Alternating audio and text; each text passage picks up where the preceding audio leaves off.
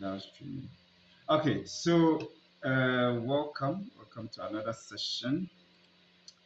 This evening session, we're going to learn how to design the libraries, and we're going to design specifically the ArtMega, a library for LetsRoute, and it will include a few components. Okay, so to design a library in KiCad, you have to use two things are required. You need a symbol. The symbol is like the schematic representation of that component, and then you need the footprint. The footprint is the form factor or the nature of the actual component. Okay, so what we're going to do, the IC that we want to use at Mega IC, let's actually bring up its data sheet. Let's bring a data sheet and then work with it. Okay, so we need at Mega 328 data sheet. And I think during the second session of first, I mentioned we checked it out. So let's see. There are three different packages for that IC, but because we will be soldering this, and not everybody has a lot of expertise with soldering, we'll be using the DIP version, which is a dual inline package. So we have this. I think this is the QFN version. This is what I usually use. I have not used this particular version, the MLF, before. Please, can you hear me? I have not used this Yeah, I before. can I can hear you. Okay. There is supposed to be a DIP version. What's wrong? Now, the one thing you should know, the pin mappings, the DIP has 28 pins, but the QFN version, for instance, has 32 pins. Okay, and it seems I don't have let me see if there is another version of it, because there's supposed to be the DIP version. Okay, so at Mega 328P datasheet. When you are working with these things, please just be careful, because let me try another version. All right, so let's try this one, low power.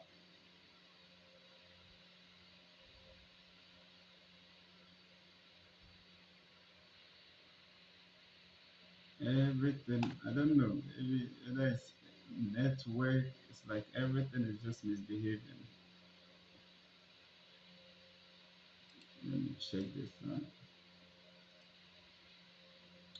I think it's the same thing.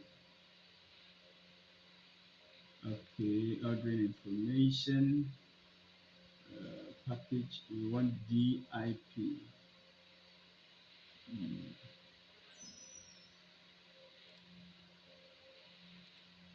We want DIP, dual inline package. They have anything like that. There's supposed to be a DIP. Anyways, we could still work. We could still, very good, very good. This is what I'm looking for.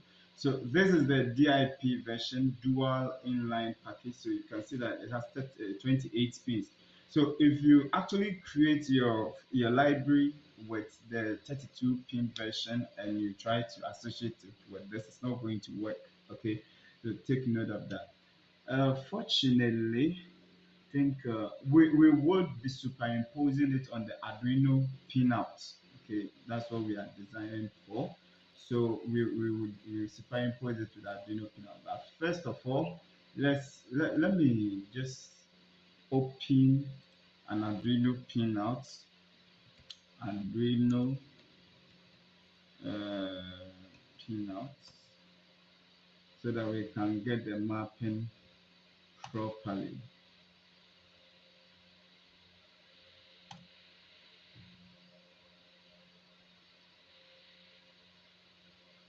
Okay, so this is good.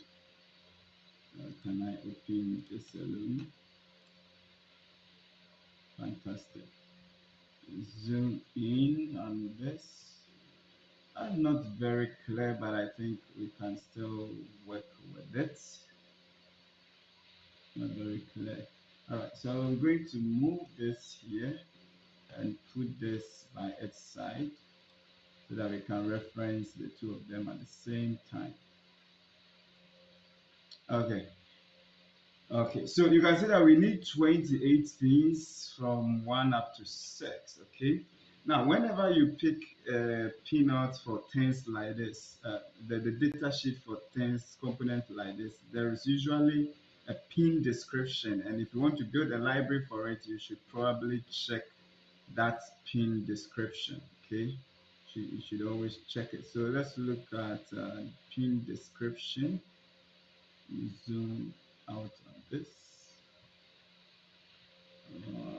Okay. Oh, wow. This is not an actual. This is not.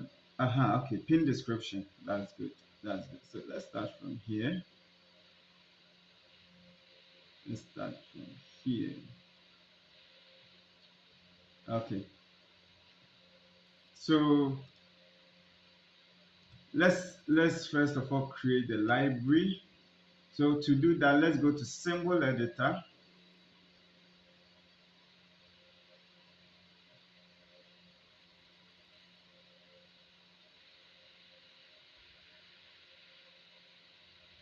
Go to symbol editor. And this is where you create your libraries and also manage them. Okay, so anytime I already have a library which is electronics, and I have designed a lot of stuff in there already. Okay, all these are libraries that I have. All these are items in my library.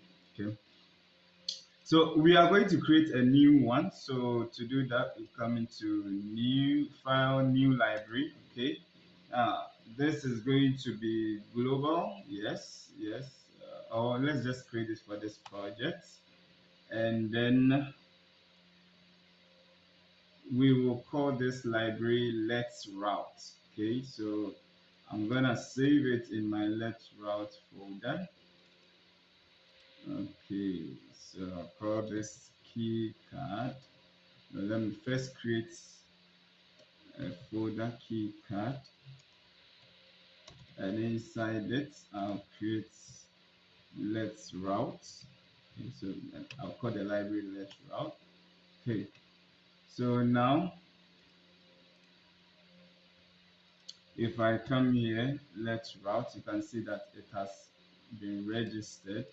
Okay, so let's want it to be, and as it stands, so the library is a collection of the component symbols, okay, and footprint. Okay, so this library could house anything that we create. Now I'll be creating two different components in component symbols in this program. We will create for the ArtMega 328, and we also create for an FTDI programmer. Okay, so let's first create for the ArtMega. To do that, so we have created a library, and now we are adding a new symbol. Okay, so the circuit symbol is not the library itself. I think myself, I've always been mixing the names up, but I need you to understand that. Now we will call this ATmega 328P.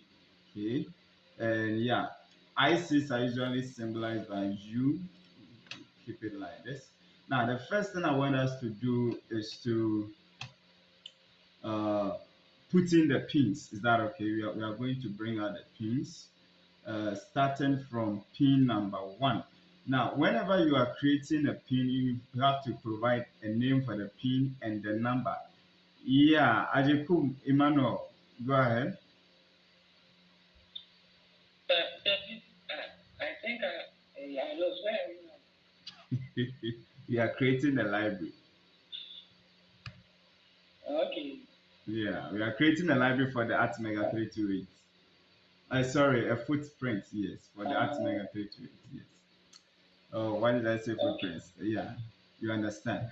Okay, so we need to give the pin name and the pin number. Now, the pin number is very important because that is how KeyCard maps the pins to your actual footprint. Okay, so let's go I wish I had multiple screens.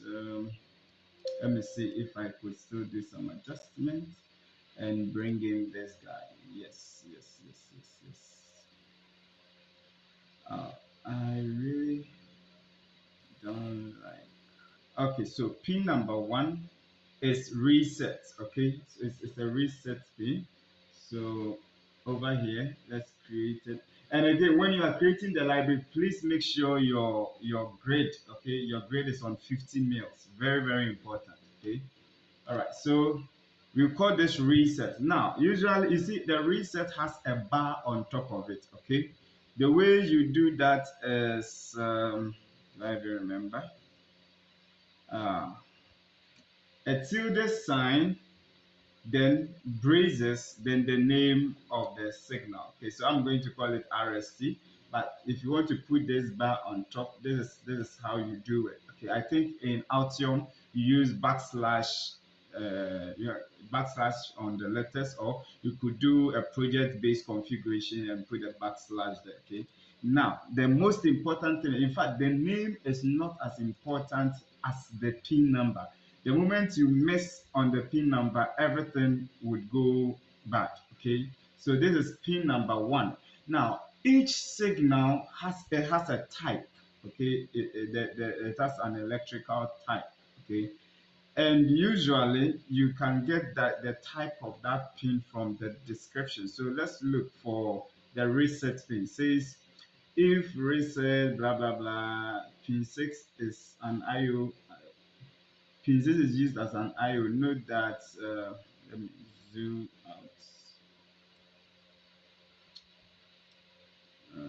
more. Okay. And the information I'm looking for low level on this pin for longer than pause width, pause length to generate a reset. Okay. Even if the clock is running, shorter pauses are not guaranteed to generate a reset. Okay, so PCIO is actually, and so over here, look at this. PC6, okay, is used as an IO. Okay, that is if RST disable fuse is programmed, then it's an IO. But if it is not, then it is used as a reset pin. But in our case, we are going to use it as a reset pin. Okay, we are going to use it as a reset pin, not as an IO pin. So I think what I'll do is set it as PC6. I'm going to set it as a passive electrical type. Okay, because we will just be using it for resetting our pin. Okay, so I'm just going to make it a passive type. Going to make it a passive type. Now, these things you probably usually have to set them just because of DRC checking. DRC stands for design rule checking. Okay, if you, for instance, set something as a power output and you connect another power output to it, the keycard is going to complain. So that's why I am doing this. Okay, so I'll put this there, and the rest of the things. Oh, this is an active low. So I'll select an inverted clock. No, this is actually not inverted clock. Let me just select inverted. Okay. And that will be our first pin, which is the reset pin. Then you could see that pin 2, which is also PDO, is RXD. Is that okay? RXD. Now, if we look at the Arduino, if we check it on the Arduino pinouts, if we check it on the Arduino pinouts, let me probably open this in another tab. All right, so you can see that RXD is actually digital pin 0, okay? And on the Arduino board, you know that the digital pin 0 is the Arduino's RX, okay? So P0, P1, I think, PD0, PD1 are used for UART communication. Is that okay? So um, let's go back to that. Yes, so you can see RxD and TX. So we'll put the name here RX, and then the pin number is 2. Remember, I said the pin number is very, very important. Okay, and the electrical type here, now we could use it uh, as an I. It's actually an IO pin. It's actually an IO. Now, if it could be used as both input and output, then we can set it as a bi-directional. And actually, this is a general purpose IO in the first place. However, we can use it for uh, and TX. We can use it for UART communication. So I'm going to leave it at bi-directional. That means signal can go both ways, so that in case somebody is using it for an IO or something like that. Okay, I'm just going to leave it like that. And don't forget to change this graphic style. Okay, so that will be pin number 2. I'll do the same for pin number 3. That is TX. And then the pin number is 3. Please take note, pin number is the most important thing here. Then we have number 4. uh, so this on the Arduino would be D2.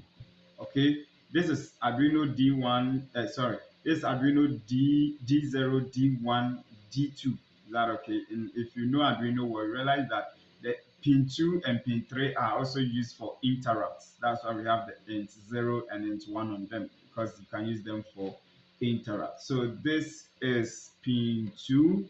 It's also GPIO, so we leave it at bi-directional. And then we have D3. So I'm labeling them according to the Arduino standard because that's what I intend to use them for. Okay. Now take note, if you want to design for the KiCad community, there is actually a page that describes the process and some of the standards that you have to maintain. But over here, that's not what we are trying to achieve. So we are good. We are good. All right. So this is pin number 4. Oh, hey, sorry, that's pin number 5. Okay, so please make sure you don't miss on these things. Okay, pin, I think I'm making, so pin 1, 2, 3, so change this. This is supposed to be pin number 4. Okay, and it's usually a good thing to go in order, okay, so that you can easily trace any error. All right, the next one is definitely D4, definitely D4, and then that is pin number 6. Okay, definitely D4, and it's pin number 6. Now let us cross check and be sure. So you can see that 0, 1, 2, 3, 4. Okay, so everything that we are doing is right. Okay, let's continue.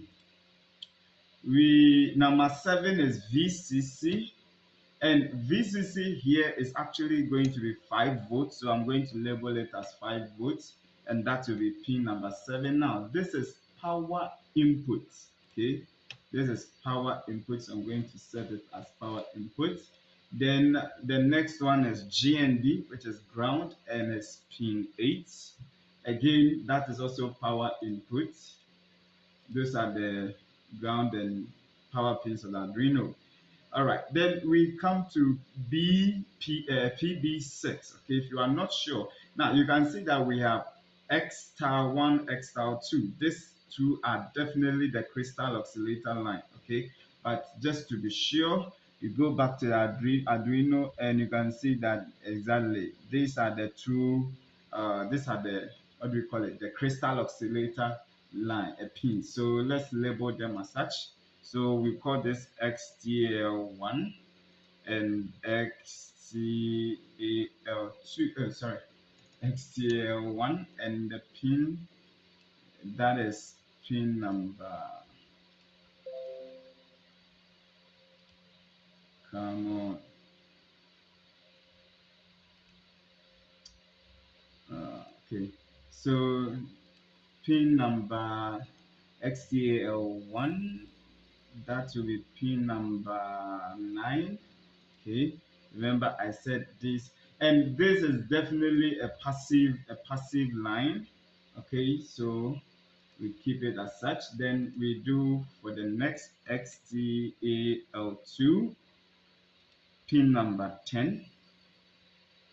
and also it's a passive line.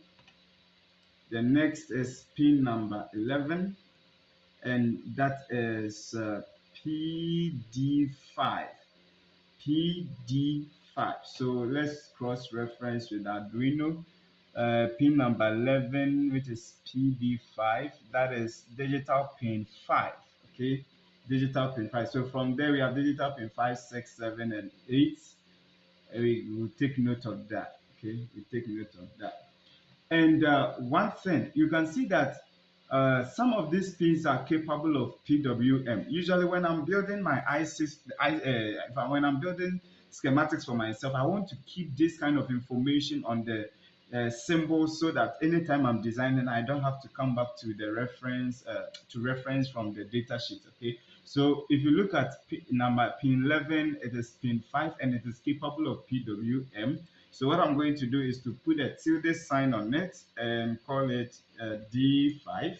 Okay, this will tell me that this is one of the pins that is capable of pulse width modulation. Okay, and this should be a bidirectional. It could be used as output or input.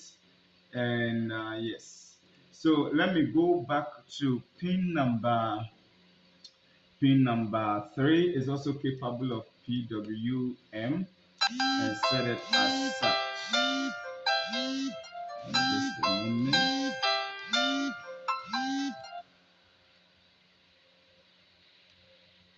Okay, so pin number, what do we call it? Pin number 3, that is D3, is also capable of pulse width modulation. So I'm going to put this tilde sign on it.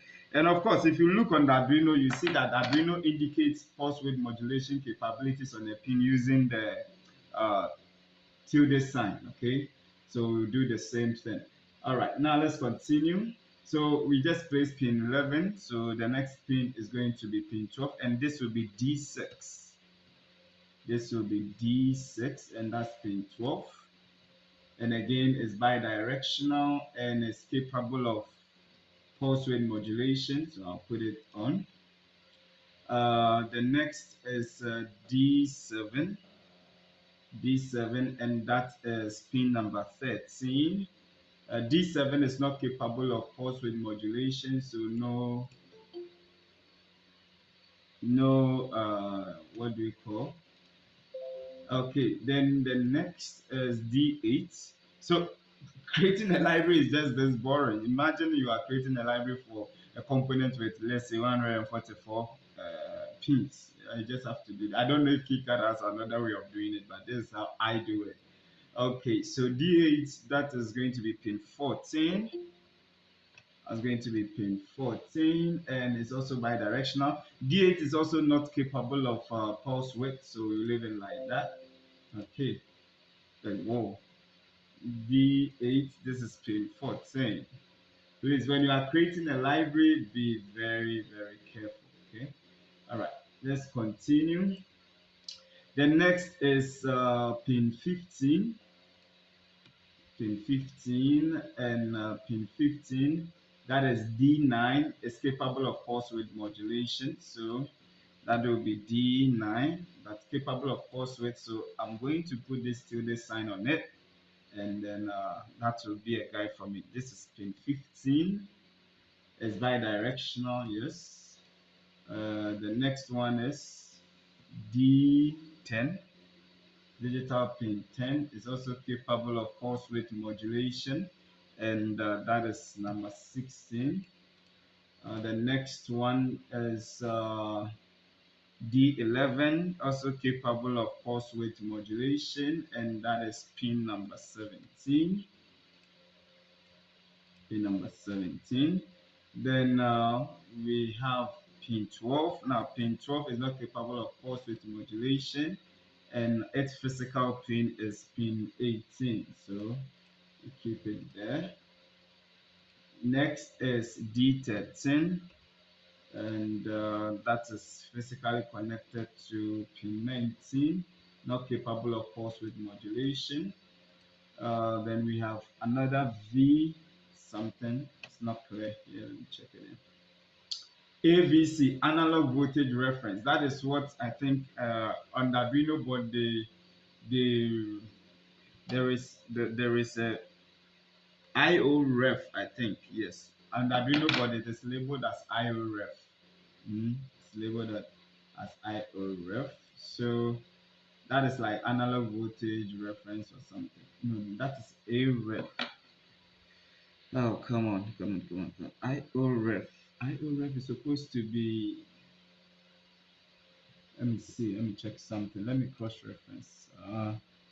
What is IO ref supposed to be? IO ref. A ref, that's number 21 is A ref, and pin number IO ref is, yeah, so that's actually IO ref. Yes, I was right. That's actually IO ref. And IO, but they didn't put a pin number here. This provide a logic reference voltage, yes, for shields that use it. It is connected to V bus. Oh, okay. Then what is connected to AVC? You have a ref here already, that's pin 21. We are looking for pin number 20, pin number 20, pin number 20, 1918, 19.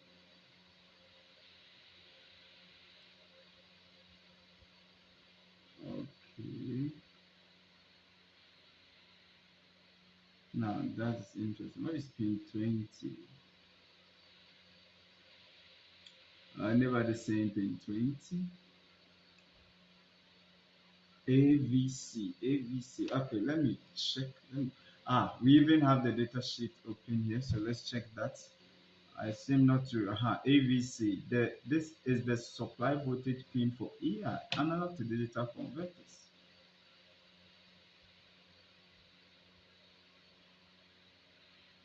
Hmm. It should be externally connected to VCC, even if ADC is not used. If ADC is used, it should be connected to VCC through a low pass filter. Notes used digitally. These people are not confusing me. A ref is the analog reference pin for AD converter. That's okay. AVC is the supply voltage pin for the AD converter. Okay. It should be externally connected to VCC, even if the ADC is not used. Now, if the ADC is used, it should be connected to VCC through a low pass filter. That's interesting. Okay, anyways. All right. So let's come back and then continue with what we are doing. So this is AVCC, and obviously it's a power pin, but it's physically connected to pin 20. So power inputs. It's a power input pin. Okay, that's good. The next one is A ref, analog reference, and its pin is 21. This is also some form of power, but I think this guy provides output because it's like a place that you can measure the voltage level for the analog whatever reference, the reference voltage for the analog pins. So I'll put it as power output. And then number 22 is another ground pin. That is number 22. This is power inputs. Keep it here. Okay. Then we have the next thing will be, now this is P whatever, I can't see it well, PC0 I think, but that's where the analog pin starts from. Okay, so A0, the next thing is actually A0, and that is pin number 23. We are going to set it as bidirectional because those analog pins could still be used for digital operations. Okay, so let's keep it at bidirectional, and then A0, A1, that will be number 24, also bidirectional. A2, that will be 25, also bidirectional. A3, that will be 26, 26. A3, that will be 26. I hope you guys are following. Okay, I think I made a mistake. Instead of 25, I wrote something else here. Yeah. So that will be 25, not S5. Okay. Okay. So just a few. Emmanuel, find yourself. Just follow what you are doing and try to chip in. I'm just creating pins for the library that we're about to design. Okay. So just wherever you are, just stop thinking too much and look at what is happening. That is how you find yourself. All right. So A4. Analog pin 4 is mapped to pin 27, pin 27, and we are also going to use it as a bi-directional pin. And then finally, we have A5, which is pin 28, also bi-directional. Now, if you are using the QFN package, you have 32 pins, right? And those 32 pins actually come with additional two additional pins A6 and A7. Okay, but we don't have that on this guy. Okay, so now that we are done, we have to draw out, we have to create the library. Okay, so usually this is what I'll do: draw a rectangle to represent the library, and you can right click on the rectangle and set some properties. For instance, line width, I'm going to set it as 0.5 mm.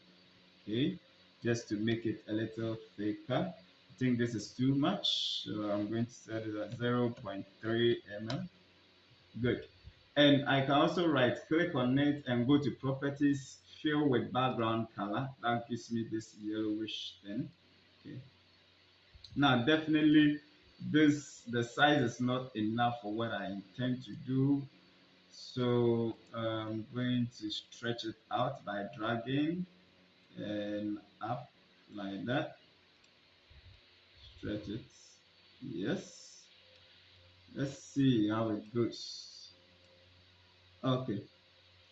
Now, usually when I'm designing ICs, when I'm designing this kind of component, I like to put all my higher voltage sources up and ground voltages down. Is that okay? So starting with, I have one ground here. I'll move it and put it down here. Now, when you are placing, you should make sure that these things go inside. The naming goes inside, and where this side comes out, that's where you need for your connection. Okay, so the name part should go inside. Okay. Uh, Probably let me even just put it here. Yep, and I have another ground here. So what I usually do is to gather my grounds at one place. Now I also have two things uh, that have to reference power. I'm going to put this one has to be connected to VCC, which is 5 volts, and this is my 5 volt itself. So I'll put that here. Then my reset pin, I always keep it on top somewhere like that. Yep. Okay. Now crystal, my crystal oscillator, I prefer to put it somewhere here. I prefer to put them somewhere here and then put some space in between them. Now the reason I'm putting the space, you would understand it later. So I put some space in there. Now this AREF and other signals, yes, I keep all of them on top here like that. Okay, AREF. Now I'm left with only the digital pins. And for the digital pins, I like to arrange them like how they appear in the how they appear on the microcontroller. So starting from bottom up. So RxTX over there. Then the rest will continue. Okay, so from RSTX I have pin those pins, and then the next will be pin 5 up to 7. This forms one block on the Arduino, so I also usually like to keep them like that. Okay, okay. Then D8 to D13 also forms another block on the Arduino like that. So I'll keep those guys here. Okay, and then finally I'll put my analog pins somewhere here like that. Okay, so you can see that the size that I left for my thing is way too big, so I'm going to squeeze it a bit from both directions. Okay, and also from top to bottom. All right, then now rearrange them. And take note, always keep your grade on 50 mils. Okay, always keep your grade on 50 mils. Okay, I think I like this. I'll bring these guys here a little bit down and bring mine over there. Keep this guy up and up and put some spacing in here and there, and just let this guy have some room to breathe. I think I like this. Now let's center it. I think this is okay. And we are done. That's all. That's all it takes to design a library. Uh, if you want, you could do more labeling. Okay, so let's put a couple of dots there. So I'm gonna draw a line from here to here, uh,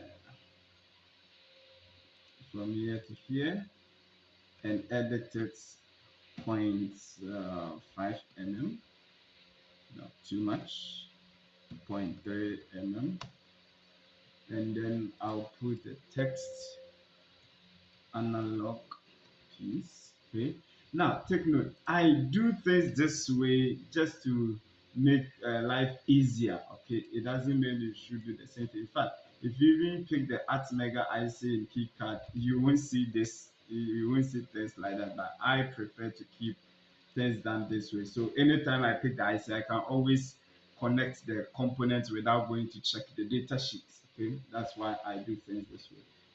All right, so over here we have 0.3 mm, and I'm going to put another label here that will be D8 to D13. Okay, D8 to D13, just like that, and then set it to be bold. Okay, then do the same thing like that, and like I keep saying, this is totally not necessary. So this will be D2 to D7. Okay, D2 to D7 and 0.3 mm. Okay. Okay, then this guy usually call them UARTs.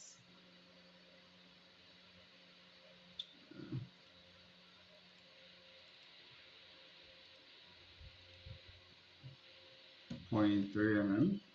I'm going to I'll call it UARTs. Okay. put them here, update and bold. Okay. Then maybe going to write at mega 328p.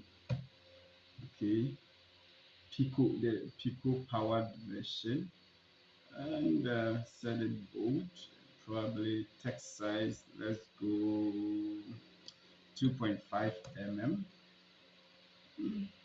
Put it somewhere here, middle,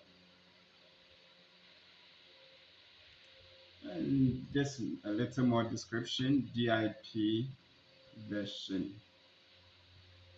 Not necessary. Once again, understand when things are necessary and things are not. Okay, and that is by just doing this, I've actually designed a library, a component footprint for my at Mega IC. Okay, now we are done, but we still have to do some house cleaning stuff. The first thing we got to do is to set the definitions or some parameters on this. Okay, to do that we can go to settings, and what we are going to set would be these values here. Okay, and I demonstrated during in the afternoon how I do it, and I'm going to do it again. So what I do is go to digi key,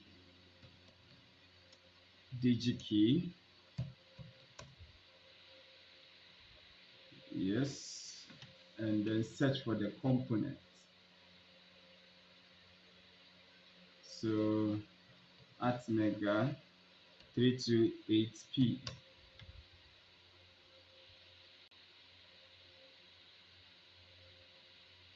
Okay, so this is under microcontrollers, and the one that we need is exactly this. Okay, so we click on it.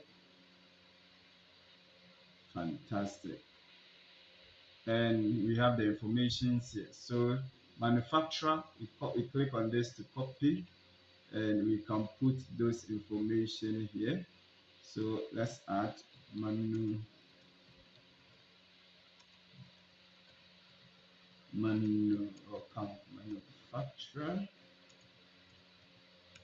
Okay, and that will be microchip. Then the next thing we need will be the product number. So copy that product number. Okay, this is supposed to help us generate the bill of material when we have to source component. Then product description, and put it in there. The next will be, let's put this detailed description too.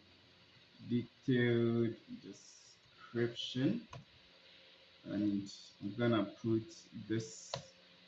Then the next thing is the data sheet. Where do I get data sheets? Okay. So you see, these are some information about it. Do I have any link to data sheet? Usually they have a link to the data sheet. And since it's not here, it's not here, it's not here. Okay, but we could actually check that on the ArtMegas website itself. Oh, actually, we even have it here, so you can copy it and then put data sheets, put it here. Okay. Oh, actually, there is description here, so let's copy this detailed description, and we can delete that field and rather put it here. Okay. The keywords will be microcontroller. Let's call it Arduino Uno, just in case I'm searching. At mega at mega 328. Okay, let's also put in BIP. All right, and I think that will be that. We are done. Okay. Now, after designing this, remember we also, oh, now you can see that some things are printed here and they are colored. Okay, They are colored. We need to fix that. It's not right. We don't need this information popping up when we are using the symbol, right? So we have to turn them off. So we have to go back to where we set them. So yes, we need the reference, we need the value, but we don't want the manufacturer to show neither the product number and the description. Okay, so we turn them off. I say that they change color, that means that they are hidden. They are hidden.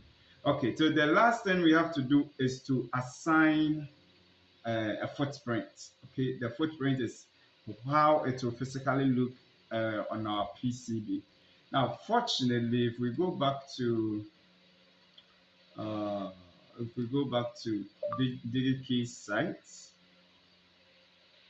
if we go back to DigiKey site,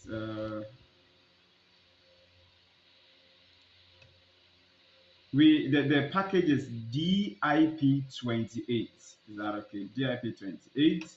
And let's see if the case is 28 DIP, yes, and this is the dimension. So the width is 7.62.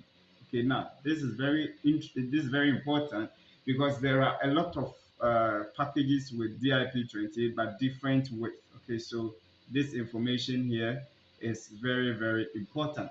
All right, so how do we attach a footprint? Come to this settings again, and then over here you could see footprint. Fortunately, this is a standard IC, and because of that, there are standard footprints for it that we don't have to redesign our own footprint. Is that okay? IC and transistor footprints are, you can get them under packages. Okay, so these are everything that KiCad has on ICs and transistors. Now we even have packages for BGAs, bulk grade arrays, and it's about right now we want DIP. Okay, so if you click on it, we are looking for DIP 28. So DIP 28, so that is this zone. And if you remember correctly, on the key card, DigiKey, we had the width is what? 7.62. Okay, so we select 7.62. Where is it? 7.62. So this is how it looks like. Okay, but usually I don't like the parts are too small, so I prefer using the long parts. Okay, so I'm going to select this. Now when you are selecting a component and you are interested in 3D view, then you can check whether that component has a 3D model or not by clicking on this. Okay, if you're a KiCad user, you would love 3D view. So yes, it has a 3D. It has, what do we call it? It has a 3D model. So that is exactly what we want. Okay. However, look at something. We actually need a socket because technically what we want to place on our work is a socket, not the IC itself. Okay, so something like this. But I think let's just forgo this and pick the IC itself, long part, and bundle it, and done. Just that we have finished designing the ArtMega library. Okay, so right now we have just one symbol in our LetsRoute library, which is good. So you save it, close it, and now you can go back to the schematic to use it. All right, any questions up to this point? Any questions up to this point? If you have any question, I'll be glad to answer that. Any questions?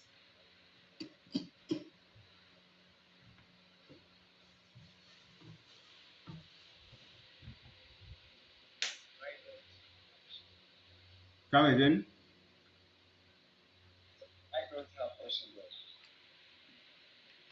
Okay, good, good. Okay, so now how do we use it? We now can place it just like any other library. Okay, so we are looking for ArtMega 328. Okay, so you see I have it, so my library has also popped up that is in, and we can see the LetsRoute library tool here telling you that we also have it, but Arduino actually already has this library, okay, that we could have used, but we just wanted to learn how to design it ourselves. So let's use the one that we have. Now let's bring what KeyCard actually has and compare it with our work and see how different it is.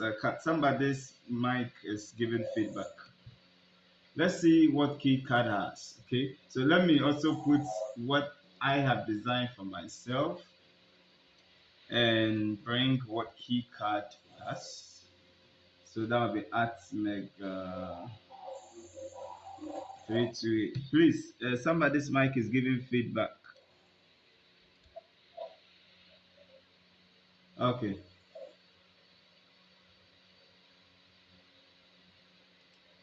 All right. So we let's look for one DIP version. Yes. So this will be that. Now this is what is in keycard by default. Okay. You can see that they use exactly what they have on the, how do I call it? They use exactly what they have on the uh, data sheet, right? So that means if I want to use this, I will have to be going back to reference what P0 is if I don't have it off it, right? But when I design mine like this, it gives me the flexibility of doing things as I need. So I can pick this and route it anytime, okay, without going back to my schema, to the data sheet to look for what or how it is done and all this kind of stuff. Okay. All right. So in this work, we are using the LetsRoute library. So let's just keep this one. Now let's create the library and let's create the circuit around the schematic. This is where we get to create the Arduino itself. Okay.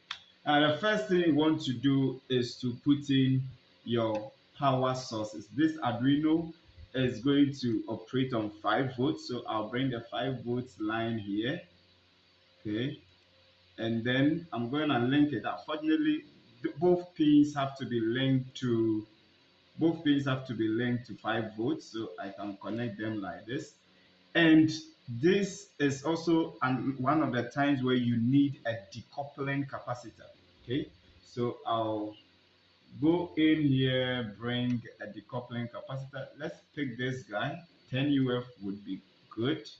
Let's bring 10 UF, and I would like to put 2 of them, each one for each IC, one for each pin, and rearrange this one here. Okay, you up, you down, you here, and you there. Okay, and remember when we are connecting decoupling capacitors, we reference them to ground. Okay, they should be connected between the source and the ground. All right, so now do that and connect, and also from here to here,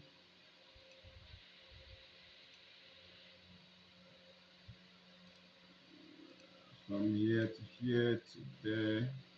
Actually, let me just add a little aesthetic to it. All right, so that solves the power supply. Okay, we've connected these values.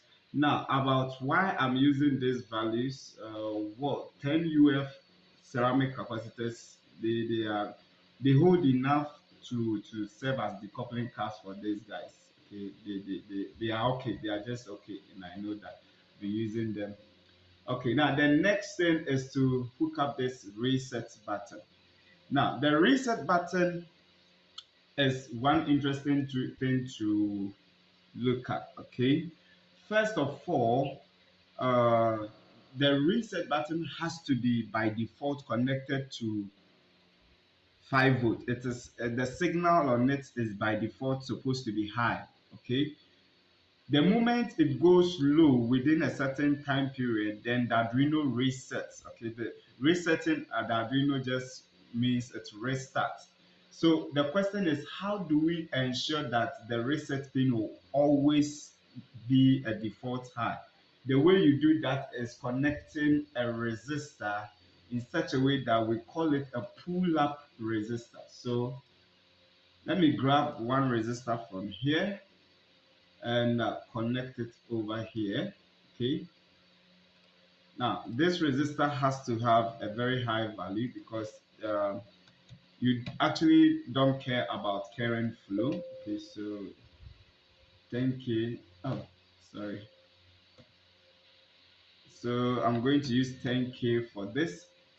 And pulling it up, pulling it up simply means that you are connecting that signal through a resistor to the high voltage source. Okay, the high voltage. That's what we mean by pull up. Okay, so I hook this. Remember, this is still 5 volts, and hook it to the resistor. Then it means that I have defaulted this resistor signal to a default high.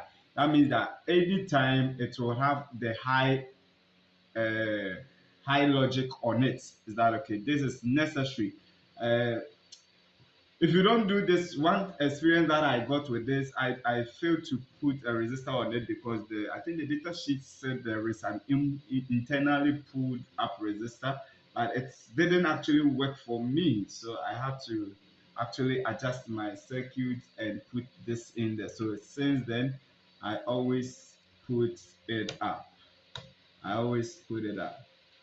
Okay, so actually this is what I wanted to set, 10k. All right. Then one more thing that we need to do on the reset pin, okay? There is something else that will be referencing this reset pin. So you're going to put a label on it as RST, and again, I'm going to put RST like that so that I have the bar on top of it, okay? So by labeling it, anytime I label any other signal as RST, it means that I've connected them together, okay? Now, we would be programming this. Okay, I won't do this here at the moment. The reset pin is physically connected to a button on the Arduino. Okay, so you can press the button and then the reset pin goes slow. So that means we have to also connect that. So let's bring a button, and we just need a push button. So push button.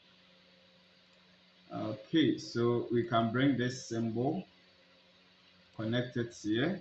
Now let's call it RST button, and reorganize this and that. Okay, so this is just a switch. Okay, and then so I'm going to explain a concept to you why this works. Okay, I'm going to explain it to you. So let's connect this to ground. Okay, so you see this pull-up resistor always keep the resistor at a higher volt, or at 5 volts, right? But the moment you press this reset button, then current flows, or this point is linked to ground, setting it to a 0 volt. That means the moment it detects the 0 volt, then it causes the pin to what? To reset. Okay, so that is why we connect the resistor this way. Now, when you connect a button this way, this configuration, we call it active low. Okay, because when you press the button, it sends a low signal, not a high signal. Another way of putting it is that when you press on the button, the signal changes from high to low. Okay, so we call this the active low button configuration. Now, if you look at the AREF, let's go back to the data sheets. The data sheet AREF. Okay, so AREF is the analog reference pin for the AD converter. Is that okay? Now, what happens is that Arduino allows you to set a different voltage for your analog reference as your analog reference. Now, by default, okay, by default, it is supposed to be 5 volts. It's supposed to be 5 volts. However, assuming I'm working with a signal and I want maybe the maximum this signal can reach is 3 volts, then Arduino actually allows me to set 3 volts to this pin, and this is what will be used as the reference pin for the analog to digital converter. Is that okay? Now, usually, well, the way we connect it, since it is supposed to be a reference pin, it has to be very, very peaceful. Is that okay? It has to be very, very peaceful. And that means we will have to put a capacitor over there to ensure that it is stable. Okay, so I'm going to connect a 10 UF capacitor over here, and then use it as a decoupling capacitor. So tie this place to ground, and I'm going to label this as a ref. Okay, label this as a ref. So we have a ref, and yeah. Okay, so we are still making progress. All right, now we are at the analog pins. Fortunately, we don't have to do much over here. All we have to do is to hook them up to a port, okay? And the port that we need, the port that you see on Arduino, we call them header socket, header pin socket, okay? But in the schematic, we will call them connectors, con underscore. And here we need one row by 6 pins or 6 columns. Okay, so and we need a female version, so we select this one, gonna rotate it and then put it right here. Okay, and I'll call this analog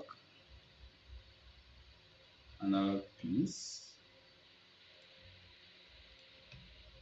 Call it analog pins. Okay, now I can choose to label the individual pins or not. But I think I'm gonna do that. Should I? Okay, so let's connect them. This to that, that to that, that to that. If we label it, it will make it easier when we are routing. Okay, so I'm just going to throw some labels on them.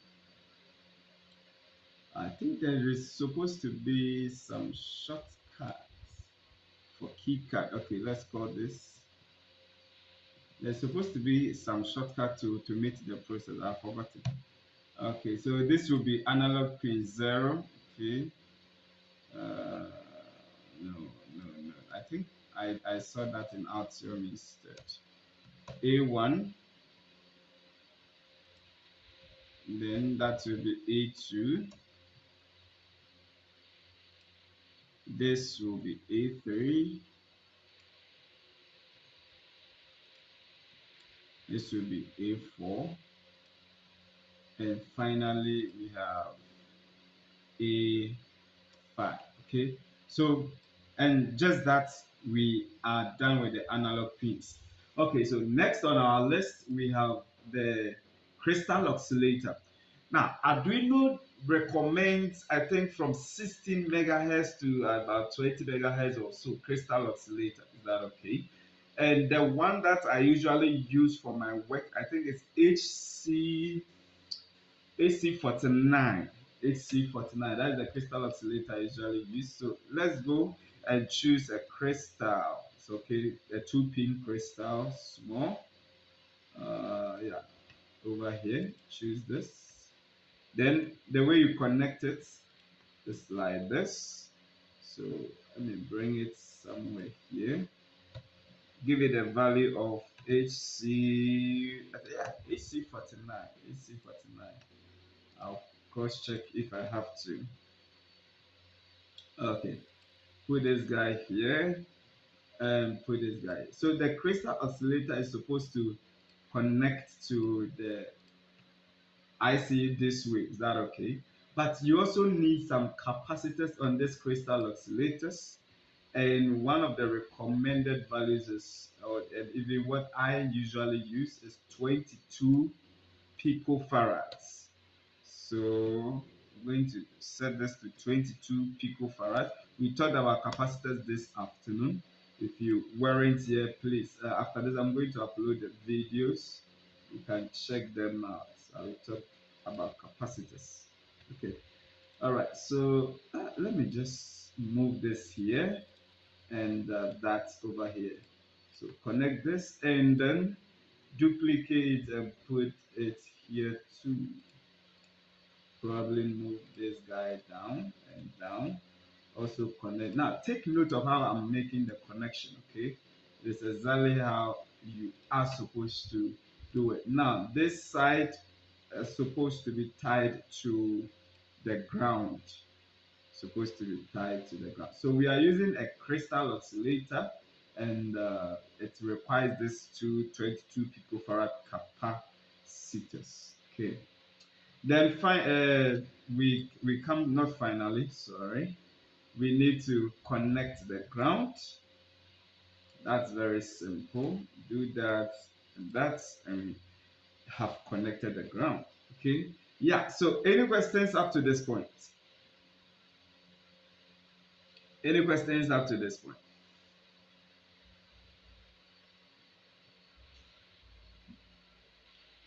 Any questions up to this point, please?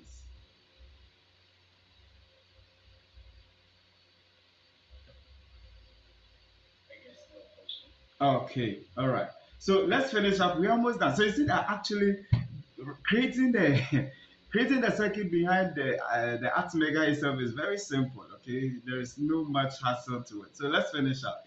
Uh, these guys actually we don't have to do much on them. We just have to hook them to a pin. But on the Arduino they are hooked to an 8-pin connector. So again, let's go grab one. So we look for corner_01 and we are looking for 8-pin female. So that will be this. Let's bring it up here and let's call this D0 to D7. Okay, D0 to D7. Usually like to clean things up a bit, and that's okay. Then just connect them up. Okay. All right, Christine. Yes, please go ahead. Why are we naming them D0 to D7? And as we were creating the library, we had D2 to D7.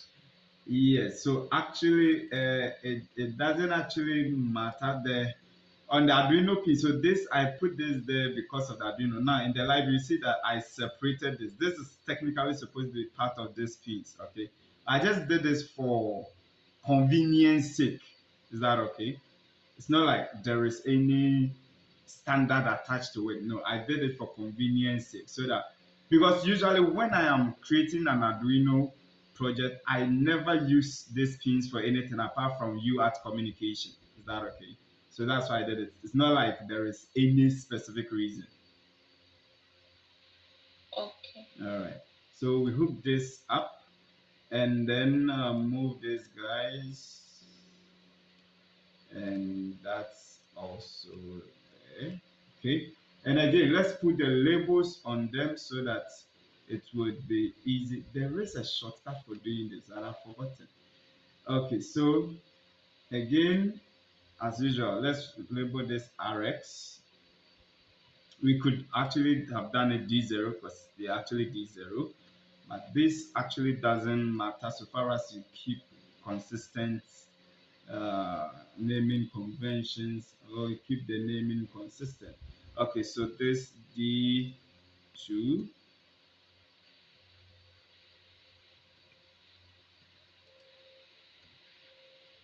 D2, okay. Oh, I thought this auto increment thing was okay, so my bad. D2,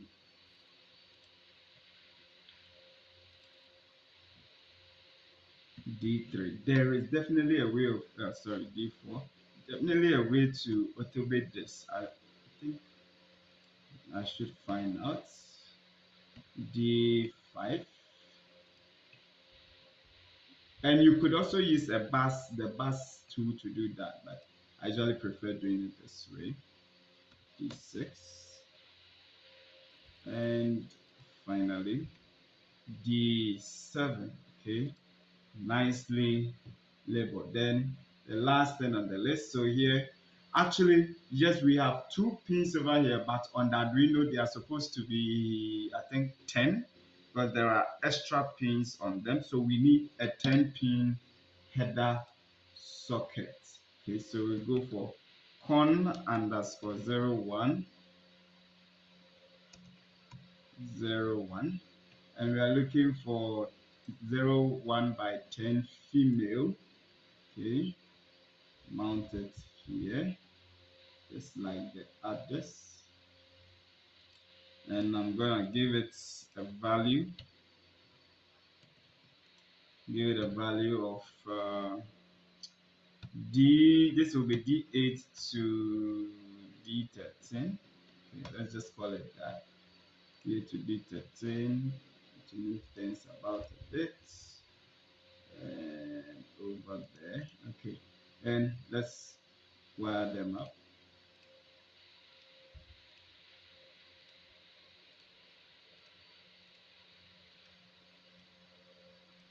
All right, and that's good. Now the extra pins, the next is connected to ground, the next is a ref, then we have SDA and SCL. Okay, so we are going to connect them as such. So that's that, that, and that. Okay, so the first one is connected to ground. So I'll duplicate and bring this ground somewhere here. Then the next one is connected to a ref, the analog reference, which we actually labeled over here. So see, I'll duplicate it or copy it and put it here. This simply means I've connected this pin to the aref. Is that okay? So anytime the labels are the same, it means that those two pins or 2 points have been connected together. Then this is supposed to be SDA and SCL. Now, fortunately, how did I even say fortunately? On Arduino, SDA and SCL are used for what we call I2C communication. Okay, they are used for I2C communication, and A4 here is what serves as the SDA pin. So I'll put it there, and A5 is also what serves as the SCL pin. So just that we are done connecting up the IC. You see, when you understand the signals, these things are not any headache. It's simple to deal with them. Now, the Atmega IC by default don't have programs, something called a bootloader on them. Okay, a bootloader, if I bring it into computer terms, take it as your BIOS. Your BIOS is what helps your system to turn on, right? So without it, your operating system cannot even start. Now, there is a small program that you always have to load onto the Atmega IC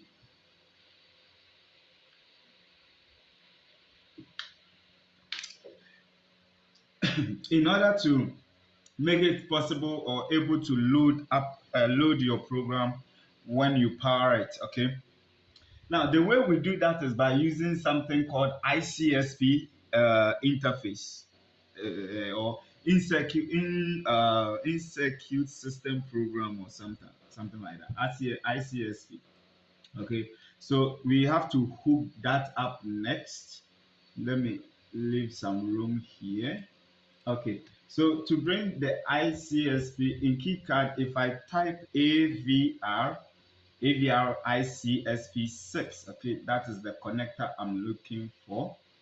Okay, and I can just connect it up. Okay, so let's actually put labels here because we need those labels for something. Okay, so this will be D8.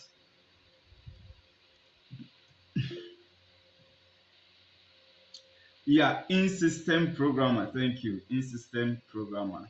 So we have ICSP, in-circuit system programmer. Okay. All right. So D9, and then we have D10 over here. Please don't be too impressed, or I don't know what word to use. You have created circuit with this IC like 100 times, right? So I actually know how to use it off head, right?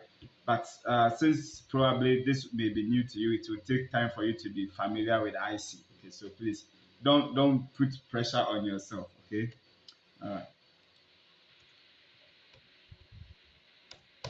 Okay, and then you have D12, and finally we have D13. Okay, good. So now let's connect up the ICSP.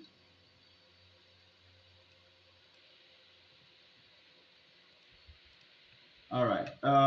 We need a ground, so let's connect that. We need a 5-volt supply.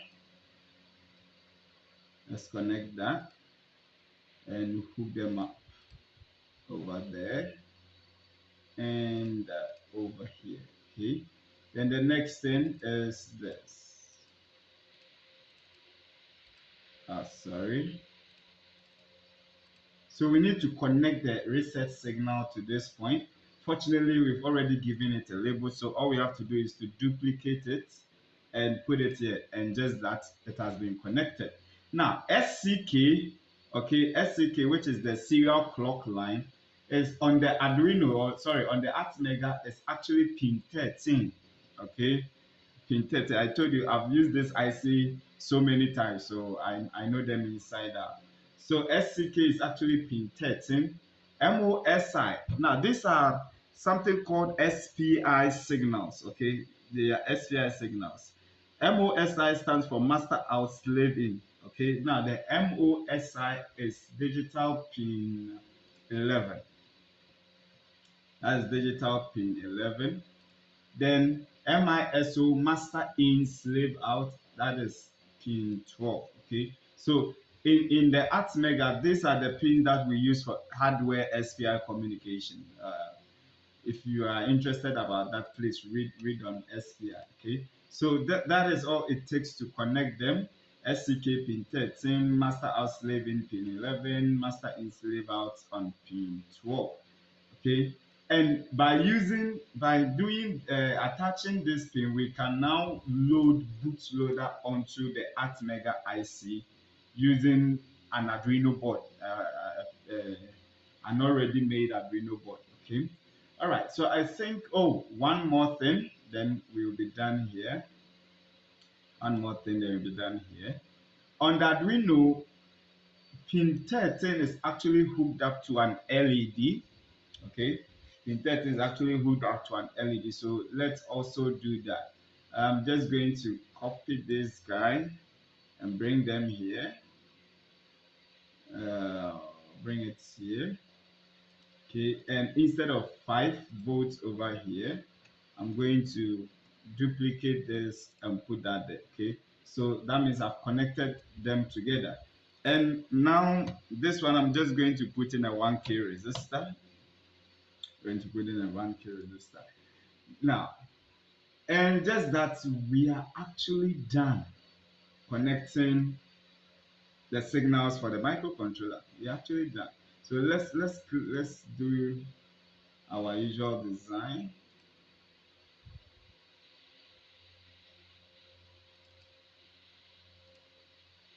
Okay. So this will be the Atmega.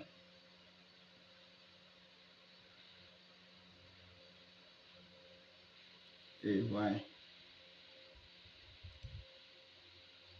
Okay, whatever. So this will be Atmega 328P in microcontroller interface. Micro controller interface. Now this is not an interface, this is the circuit itself. It's still an interface, sorry. Okay, so we put this here and nicely done. Just roll it up a bit. Okay. And let me actually give this guy its own name. Uh, Probably call it ICSP header. ICSP header. Put it here and then move this. Yeah, Christine, please go ahead. Is the difference between RCSP and ISP? They're actually the same thing. It's just naming. It's just the name. Okay, the C in there means circuit. It's just the same thing. So in system programmer, in circuit system programmer, they are just the same thing. I prefer the ICSP to the ISP. ISP kind of sound like internet service provider.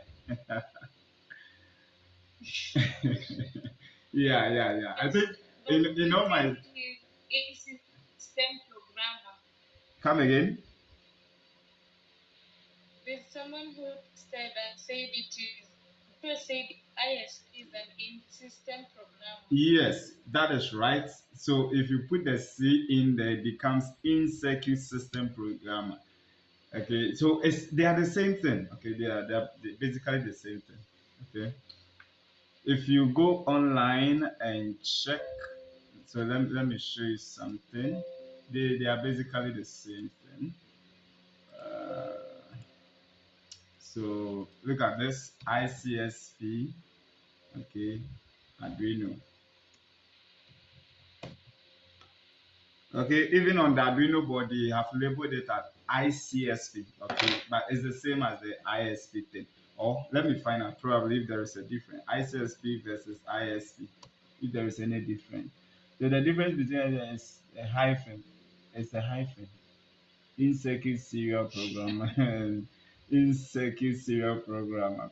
So just ignore it. They mean the same thing. Okay. I think I'm enjoying this. All right. Yes, but we are done technically, but we are not quite done because as it stands, yes, we can program our Arduino, but only through the ICSP header. Okay, but anytime you program the Arduino using the ICSP header, you actually clear the bootloader. Okay, you delete the bootloader, and we don't want that. The only thing we want to do with the ICSP header is to load the bootloader, not to program it. So we need a USB to UART converter, okay, to interface so that we can load programs through USB cable to our microcontroller as we can do on a normal Arduino board. Okay, that's what we want to do. Now, the right the what do you call it? The programmer that I want to use in my mind is FTR232. Okay, but the last time I checked this thing, it has become very expensive. And I don't like CH340 because you need to install drivers before you can use them. On the Arduino uses another microcontroller which is Atmega 16U U2 to do that job, but I don't want to also use it. So that means I have no choice right now but to go with I just have to still use the FTDR. Actually, I have a couple of them in my uh, components, so I can use that. Okay. So the last thing, we still have 1 hour before this session ends. The last thing we're going to interface is a controller, something that would that would make it possible to load code through a USB port. Okay. As it stands, we haven't done that. So let's do that. Uh, Should we do it the hard way or should we do it the soft way? Should we do it the hard way or should we do it the soft way? Are you okay with how to create libraries? Are you okay with that? Okay, then if the hard way, then let's go and create the library ourselves, okay? So that those who couldn't follow the first time would use it as an opportunity to learn again. So we've already created our library, Let's Route library, right? So we're going to add another schematic to it, which is the FTDI uh, programmer, FTR232 programmer. Okay, so we bring this up, and the library we will be saving to is LetsRoute. Okay, so in here again, you click and say new symbol. Let's call this FTR232. No, I think it's FT232R. Yes, FT232R. Okay, that's the symbol we are going to create. And again, we need data sheets. Okay. Anytime you are dealing with any components, just get the data sheet, take your time and go through the data sheet. Okay. Don't be in a rush. Because if you rush, you end up in square one. You come back to square one and it may even cost you a lot of money. Okay, so you don't want to do that. Okay, I think I'll still keep this, but we're looking for FC232. Okay, data sheet. There are different packages for it. I usually use this one, but then since the board that we are designing will actually, everybody who is interested will get the chance of buying the printed board, and then we will have another session where we would do live soldering. Okay, we solder the board. So I don't want to use components that would be difficult to solder. I can actually solder this. Not everybody will have those tools. So let's just go with one of the SMD, the simple ones that everyone can solder. Unfortunately, there is no DIP version for this. Okay, I prefer using this guy, this square one. The they are very small, they take little space compared to this one. But anyway, let's just proceed. All right, so you could take your time to read about all those stuff. But what I'm interested in is this. Okay, so this is the RQ package. So the RQ is a QFN32. Okay, so you make sure that is not what you are using for the one we are about to do. The one we are about to do is supposed to be, come on, right? Sometimes, good. So this is what we want. We want the SSOP 28 lead. This is the version that we are looking for. And you can see that this is FT232RL. Okay, this is RL, and the QFN package is RQ. Okay, so take note of that. Okay, so how many pins do we need? Wow, 28. That is so much. 28. Anyway, so let's create the pins. Those who couldn't follow the first time when we were creating the Arduino, please uh, try as much as possible to do it this time.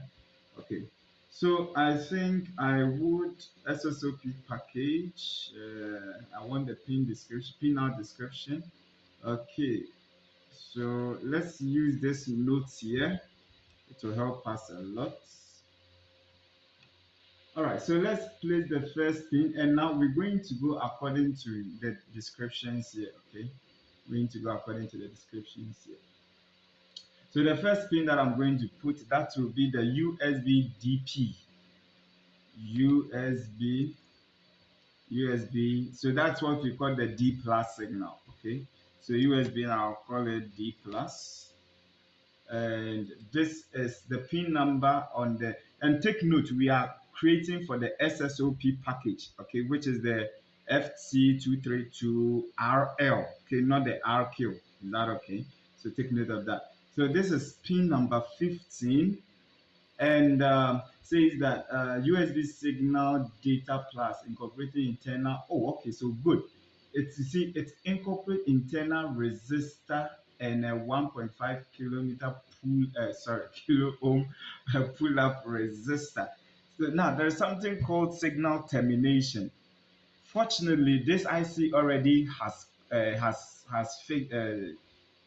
done that for us, so we don't have to put any resistor on on that signal line. Okay, you can read more about signal termination later. Okay, so this is an IO pin. Okay, so here you see this datasheet really makes it simple. It tells you the type of pin. So IO pin, that means we can leave it on bidirectional. The next is USB underscore D minus, and this is pin number 16, and it is also an IO pin, so I'll leave it like that. Now VCCIO. Now VCCIO represents the voltage level of your the logic level that you want to use. Now, since we are using that Atmega 328, which is a TTL logic level, when we say that it's a TTL logic level, it means that uh, it operates at 5 volts. Okay, the logic high is about 5 volts and a logic low is about 0, right? If it is CMOS, then a logic level is about 3.3 volts. Okay, so that means we are going to leave it open. Okay, but take note, VCCIO is like it tells you which the logic level that it should use. Okay, so if I connect this pin to, let's say, 5 volt, it means that the IC is going to run at TTL logic level. If I connect it to 3 volt, it's going to run at CMOS logic level. Okay, so this is pin number 4 and is VCCIO, and here it is power, and this is definitely power input. So put it there. Oh, I made a mistake. So VCCIO goes here and pin number 4 goes here. Yeah. Okay. Now the next is ground. Now if you look here, you can see that pin 7, 18, and 21 are all ground. So we took note of that. So GND, and let's do for the first one, pin 7, power input ground. Okay, now what I'm going to do, since they are all ground, what I'm going to do is duplicate them and then change ring number. Okay, so this one will be pin 18, and that would be pin 21. Okay, all right, so all these 3 pins are supposed to be ground. Then we have 3V3 out. Okay, the IC is able to provide a 3 volt output so that you can use it for other stuff, and that's pin 17. So let's connect that. Okay, so this is 3V3. Let me put underscore out, and the pin number is 17. Now this is power out. Power out. Okay, let's scroll down. We still have this. We still have this. Okay, so pin 20 is VCC. Pin 20 is VCC, and this VCC actually can take from plus 3.3 to 5. Okay, so that is cool. VCC, that's pin 20. Sorry, this is not power output, it's supposed to be power input. Okay, all right, the next one would be pin 25, which is analog ground. 2 5 sorry, A ground, A, G, and B, and that is pin number 25. It's also power inputs.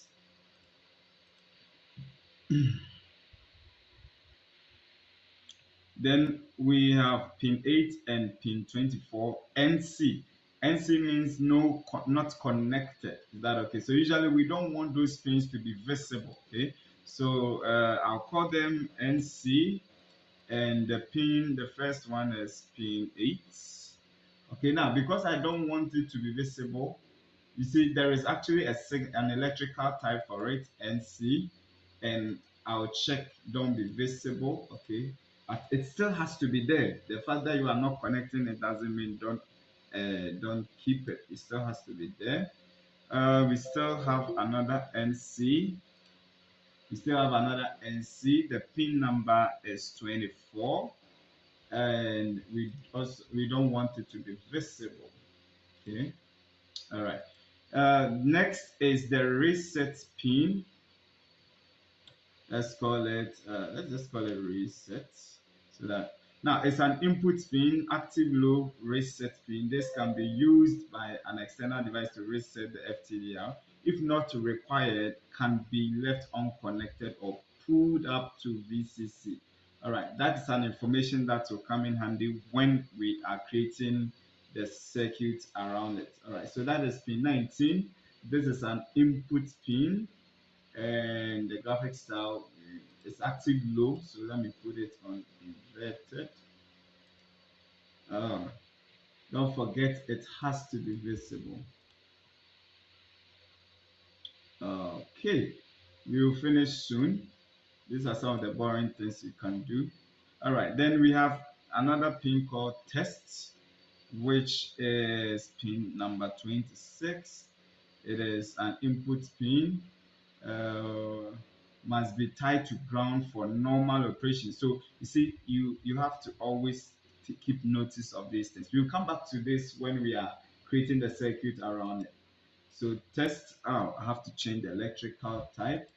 It's input, all right, but normal line. 27 OSCI, OSCI, and that is pin number 27. Okay, OSCI.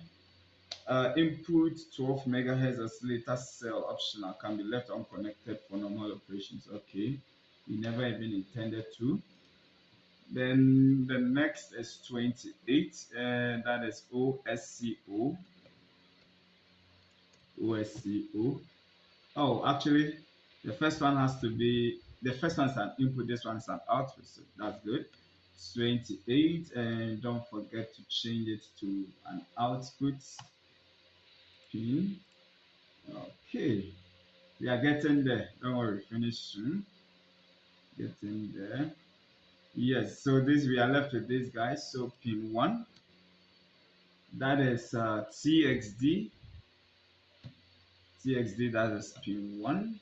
And it's an output pin, yes.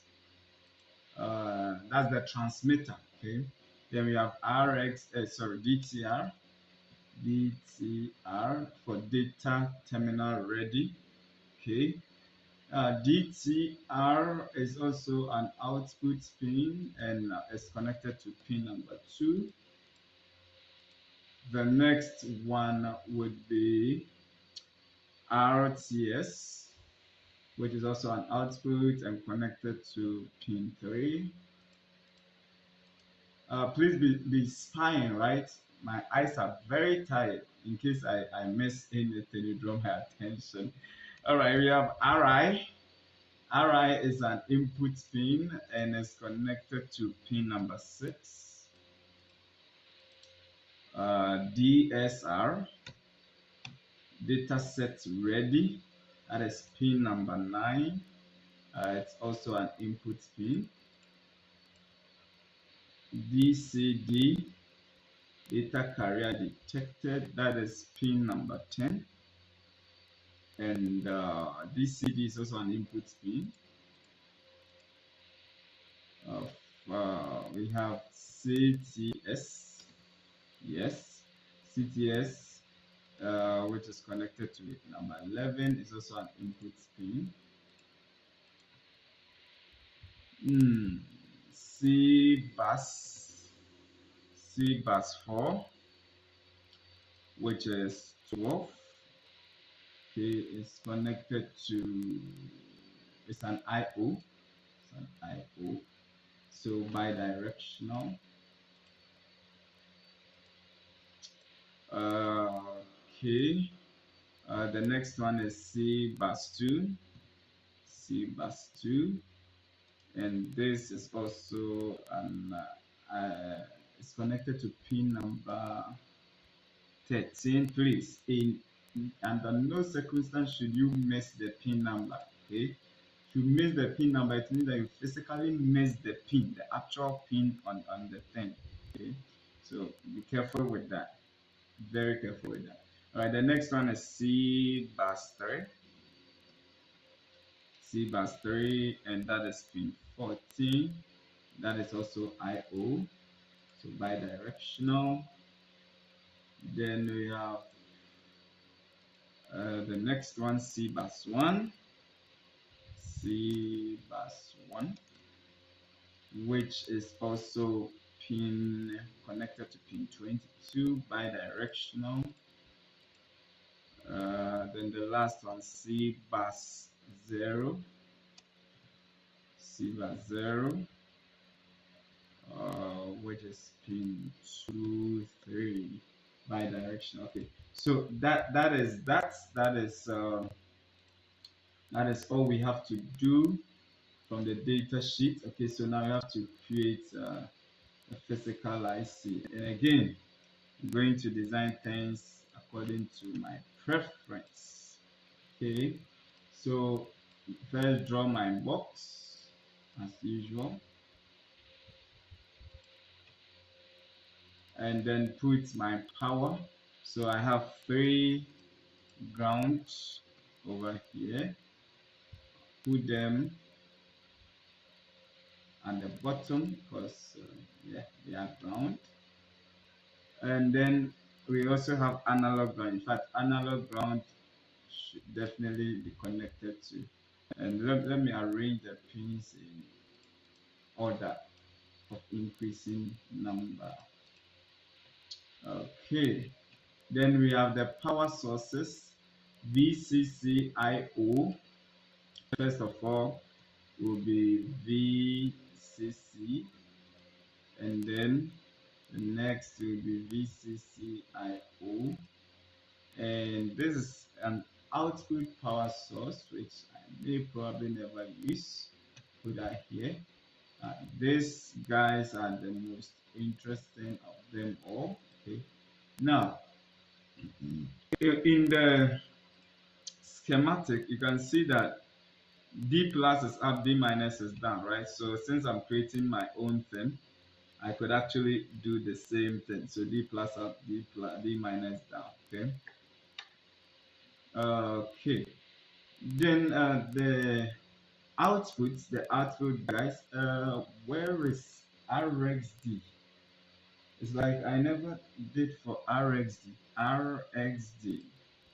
There should be a pin labeled RxD. RxD. RxD. We saw TXD. Why is there no RxD?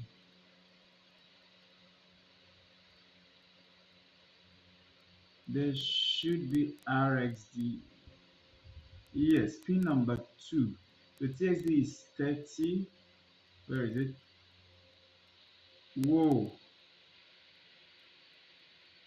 This is the QFN. So TSD is 1, RSD is 5. So how did I miss it? RSD. Can anyone? Oh, here. Okay. So let's put it in. RxD. Now RxD is supposed to be input, and that's number 5. Oh, maybe that's number 5. RxD is pin number 5. Here is an input asynchronous. Right, asynchronous input. Okay, so usually these guys would go to the Arduino, so I like to keep them here like that. So all these signals here, they have to go on the output line. Bring them here, keep RSD closer to TXD, and I also need DTR for auto resetting. Then let me put some space between this guy. In fact, let me have some more space between these guys. I'll use it for something. Okay, so DSR, DCD,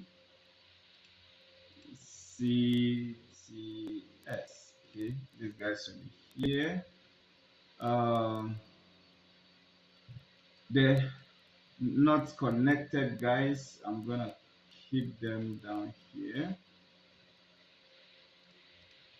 Okay, then reset test OC, all these guys. Let's see, what are we supposed to do with them if we don't have anything to do with them?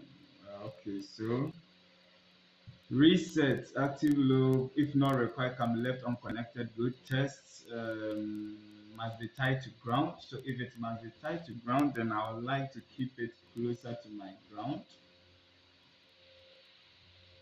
Okay, so must be tied to ground.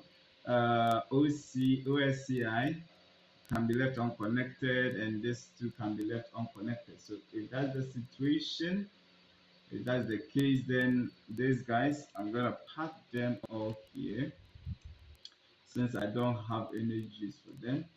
Let me actually move this a bit up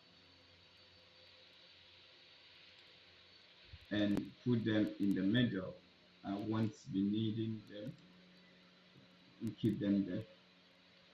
Okay, probably this is too isolated. Once.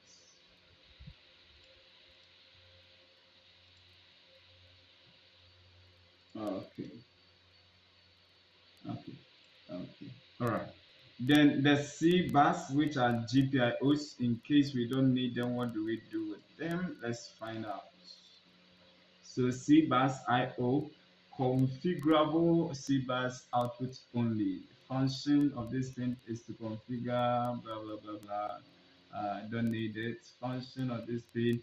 Okay, so when the IC is actually uploading code, we want to be able to see the signals. Okay, unfortunately, we have this thing here. It says that configurable C bus IO function of this pin is configured in the device internal EEPROM. Factory default setting is TXD and C. What do I do to it if I don't need it? Okay. RX LED, and yes, these guys we have a need for them. That is C bus 1 and C bus 1 and C bus 2, we have a need for them, but the rest I can't say much. Okay, here let's see. Function of this pin is configured in device internal EEPROM. Factory defaults to power enable. CC bus signal should be used with 10K pull up. No, I'm not using it. So I'm going to keep these guys out of the way. I'm going to keep them out of the way. Whoa, I just mistakenly changed my grade. So always remember to keep this on 50 mils. Okay. Oh, come on, what's happening? Instead of M, I keep pressing the N, which changes the grade. Okay, so let's keep these guys here. In fact, I think I may have to stretch out my whatever. Okay. It got distorted. Okay, I won't be using this guys, so let me just stretch this a little bit and then move this. Are you guys still there? Or you've left me alone? Yeah. Fantastic. Okay, so we will be using CBus, these guys for indication. Okay, whenever there is an activity, and by activity I mean there is an upload or download on the on the UART line, we will use it to see. So the resistor will be, the LED will be blinking all the way through, right? So that's what we're going to configure these guys for. All right, so put them here and then put this one here. Now, if you,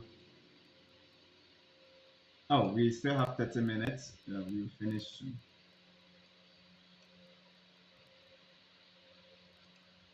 Okay,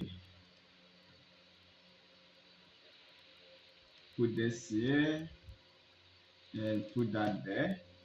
Oh, we are almost done. We are almost done. We are almost done. But let's check this guy out. Let me find. Okay, it's actually an IO pin. Okay, it's an IO pin. All right. Now, as usual, we have to do the normal thing. That is set the data for this particular library. Okay. So again, we go to DigiKey because they do so well in putting this information.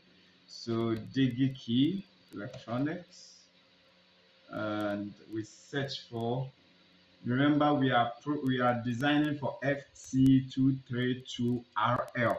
Okay, FT232RL. So search for it. Let's see if DigiKey has something for us.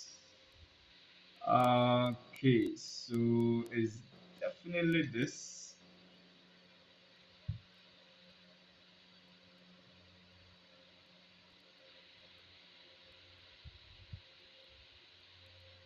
Okay, so yeah, that is the guy we are looking for.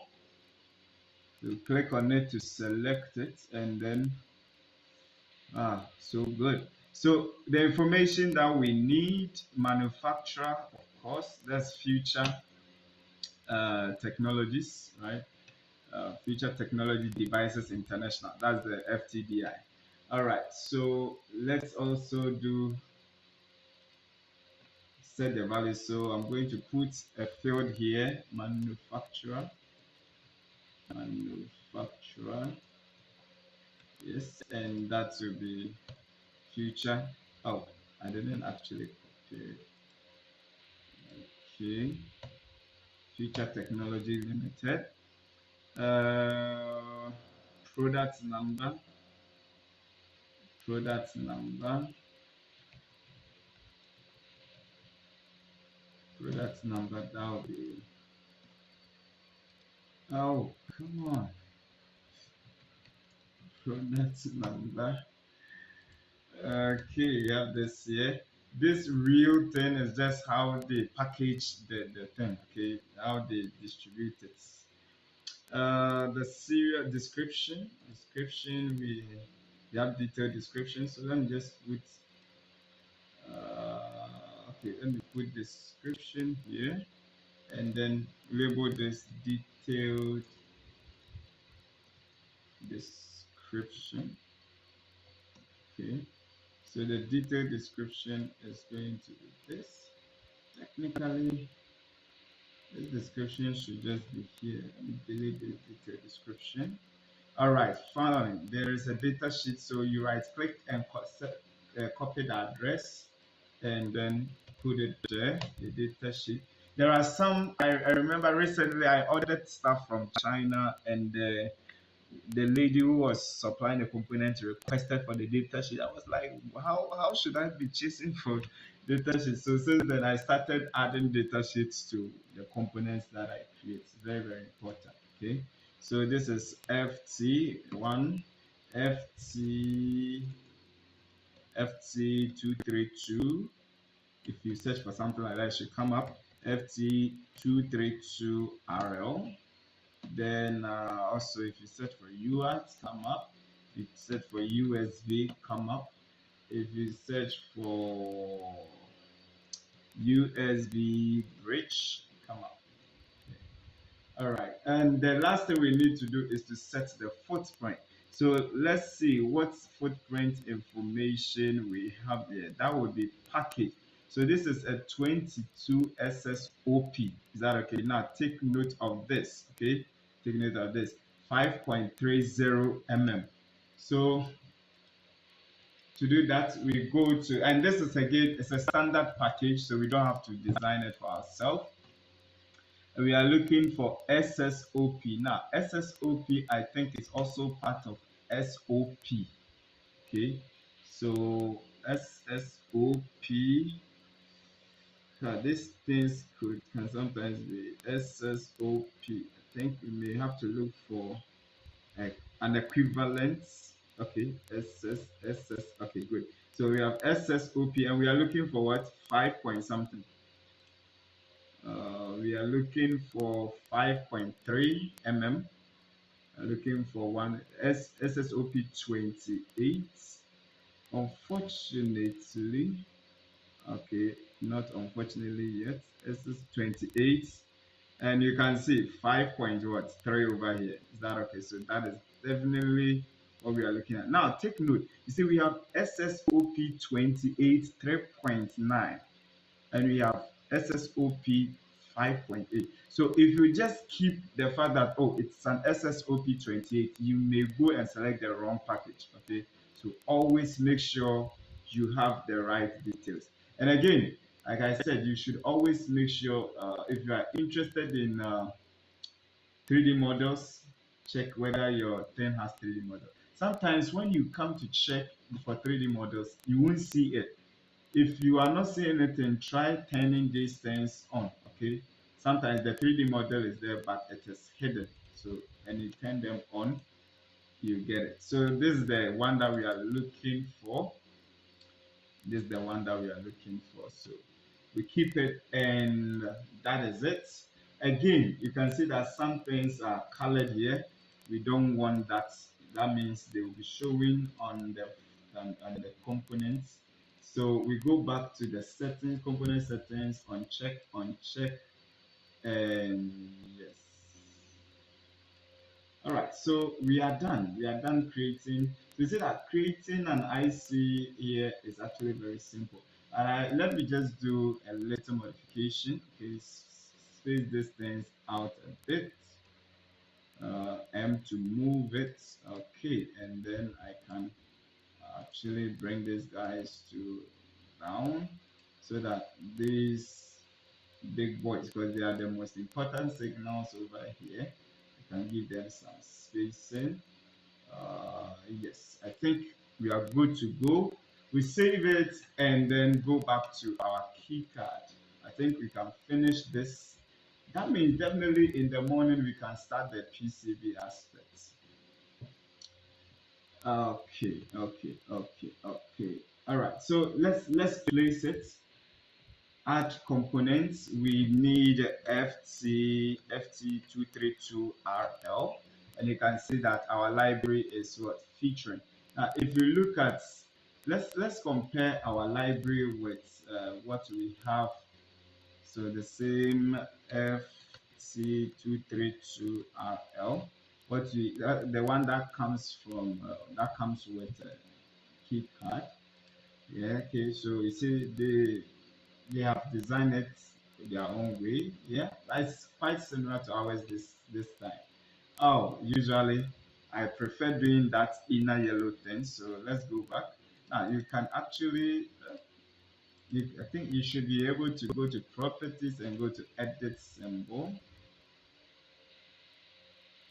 and that should bring up the same component. Oh, it's actually already opened. Oh, that's not it.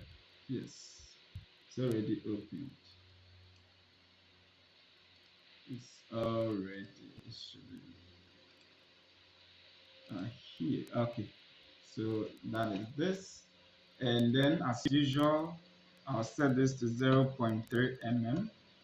Right click on it again, and properties, fill with background. I always like that yellow thing, and let me put the name inside it so that if you choose it, you don't make mistake. FT232RL.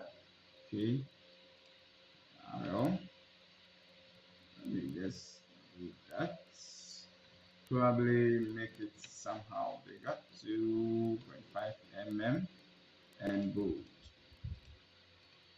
Yep. You can never miss this. All right, close. Now, since we've updated the library, you see, it doesn't automatically update itself. The way you update it is go to Tools and Update Symbol from Library, and that gets it updated. Okay, so anytime you make an update on a component, it doesn't automatically reflect in everywhere you have used it, so you have to do that. Okay, so now let's set the circuit.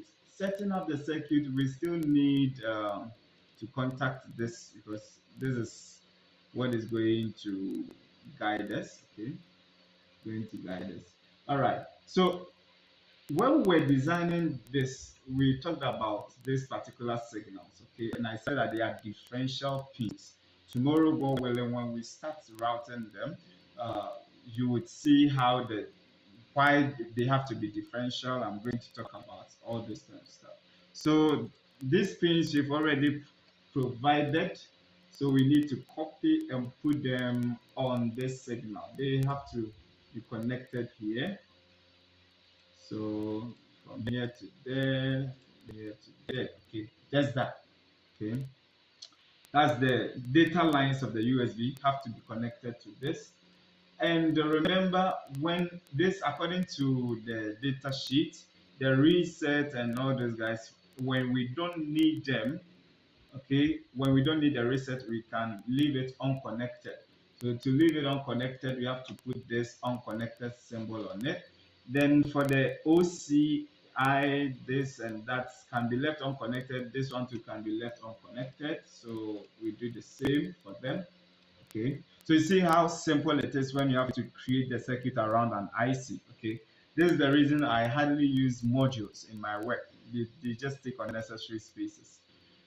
Okay, then when we come here, we know that all these guys are supposed to be tied to ground. So quickly, without wasting time, I'll do that. Connect the ground. Come in here, borrow a ground, and then hook it up and tie all of them to ground.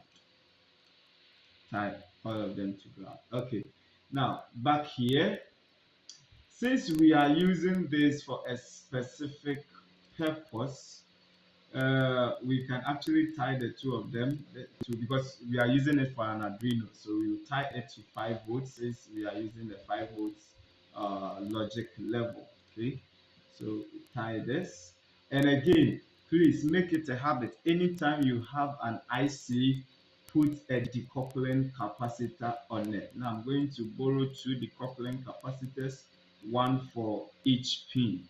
So I'll do this, make it a habit. Okay, anytime you have an IC, make sure its power line has decoupling capacitors.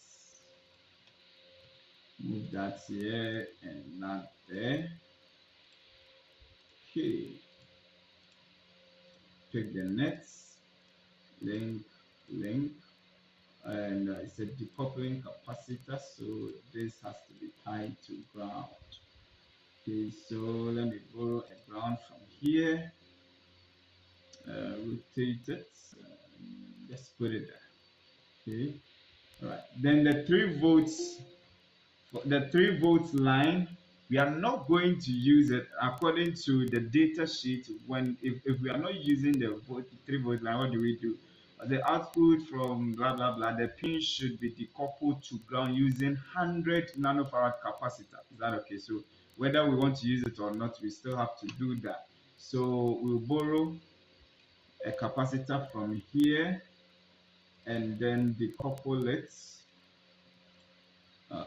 Sorry, connected there.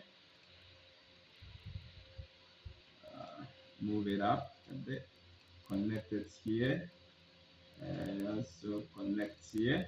However, this has to be about 100 nanofarads. 100 nanofarads. Okay, all right, good. So we are done with this side. Let's go to this side now.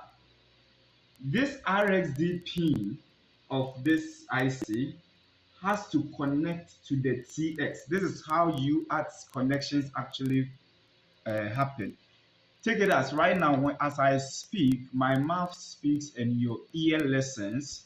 When your mouth also speaks, my ear listens. I don't talk mouth to mouth. That will mean something else. Okay. That means something else. So that's the nature of UART connections. Two devices or ICs are communicating.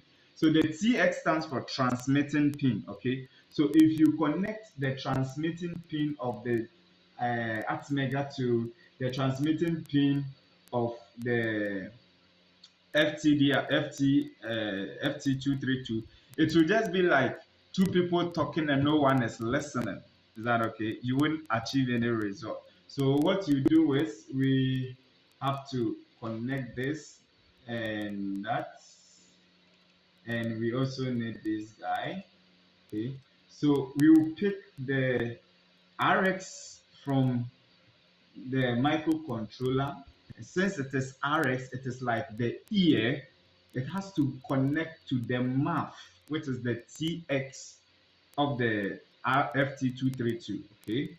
Then we pick the TX, which is like the mouth of the microcontroller, and we connect it to the ears of the FT232. So this is what will make it possible for the Arduino to send code to the computer and the computer to also send code to the Arduino. Is that okay? This is how this okay. Now, in a situation where you don't need maybe your computer to send code back to you don't need your Arduino to send code back to the computer, you can choose to ignore this RX pin on the microcontroller. You can still just work with one signal. Okay. Good. Now, this DTR is very, very important. We need, so whenever you are uploading code onto the Arduino, there is something called auto reset that happens. Auto reset. Before the code can go, the reset button has to be pressed. But you see, you cannot do that manually. So what we do is we hook this DTR pin to the reset pin so that it can do that for us automatically. But to do that, you have to you have to couple the two signals using a capacitor. So something like this. Okay. Couple there. Remember, when a capacitor is in series with a signal, it is coupling. Okay. So after this, we will bring our RST. Okay, that is why I put this signal here. So we connect our RST here. That means now we would be able to perform auto resetting.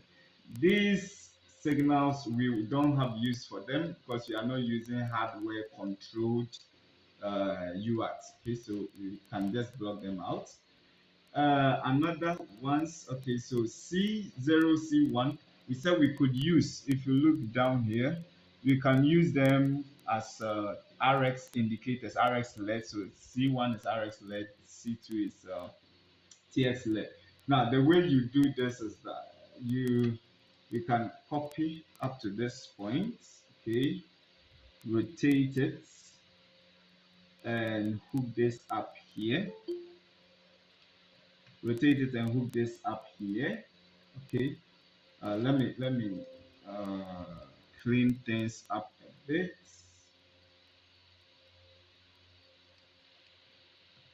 Let me clean things up a bit. Okay. I'm going to tell you why I'm doing this briefly, shortly. Sorry.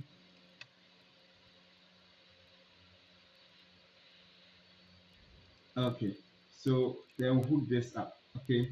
Now this pin here would be oscillating in accordance with data when so this is on the bus 0 and it's a TX. So when the FT232 is transmitting data to the Arduino, okay, this pin will be oscillating. So when it oscillates, it will be serving as a ground pin for this. That means when it is low, current will flow, the LED will turn on to show that, oh yes, something is happening. When it is high, remember the LED is a diode, So when it is high, that means it will go to 5 volts, and 5 volts, that means it will block current. The LED will turn off. Is that okay? So that is how we use them for indication. So I'll copy this and then put that here. In fact, let me probably do this so that it doesn't take so much space. I'll move this here. Just cleaning things up. Done soon. Okay, and then put this here.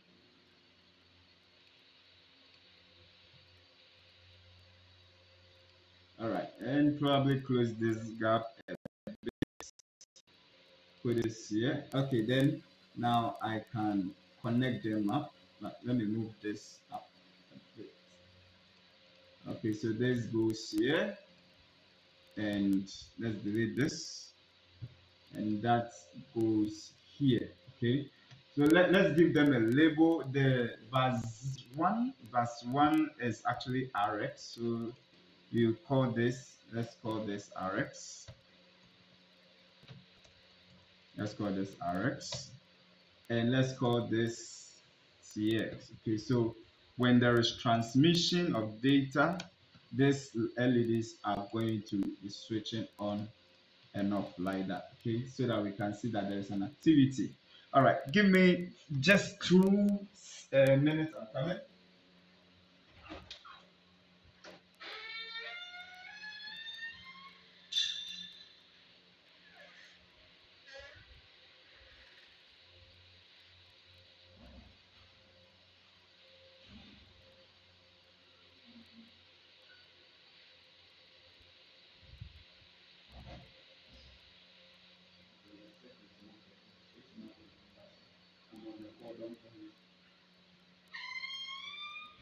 All right, sorry. Thank you for your patience. All right, so now let's check the last signal. We have bars 2, 3, and 4. I don't think we'll be needing them. So, and in a situation where we don't need them, what do we do? Oops, let's just cancel them out. So put that, that, meaning that we don't actually need them. And just that, we have finished routing this, connecting this, okay? So what I would probably do next is to arrange this neatly somewhere. Yeah, I'll probably take my time to reorganize this. Okay, but that's it. We are finished. This is all of the circuits we need to design an Arduino Uno board. Yeah. So any questions? Any questions? You are done. You are done with the circuits. So tomorrow we can start with routing. Okay, so we are done. Yeah. So any questions? Any questions? Any questions?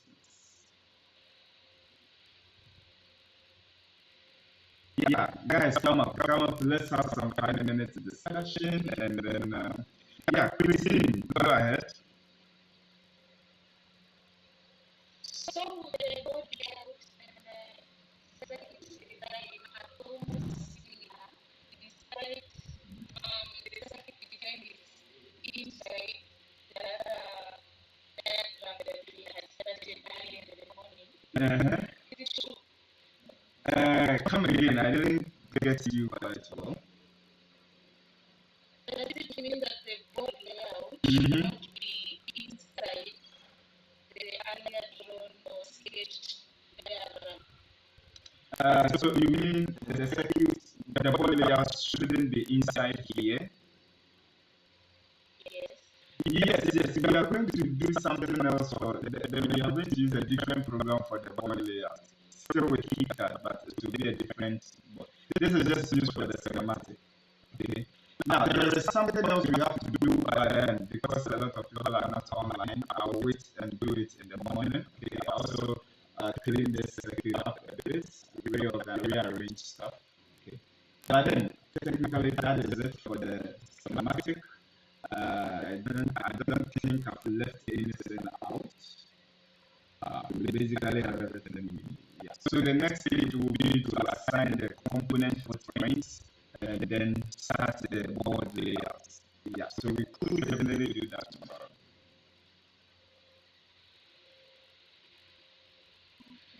Yeah. Any questions? Any questions? Any questions?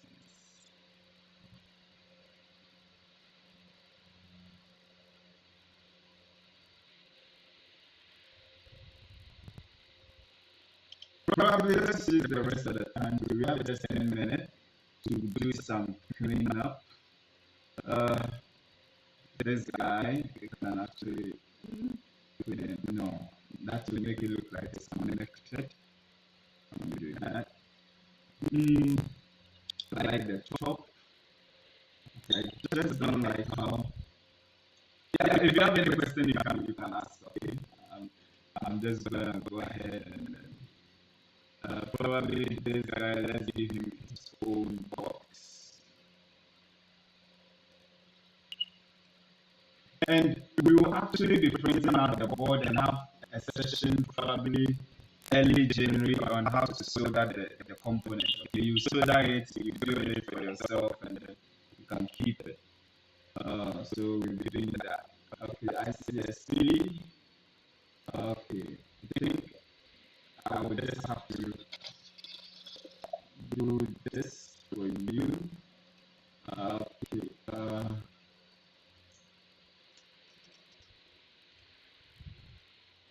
Okay, I'm gonna draw a header here, and this I would call. So this is FT232RL programmer.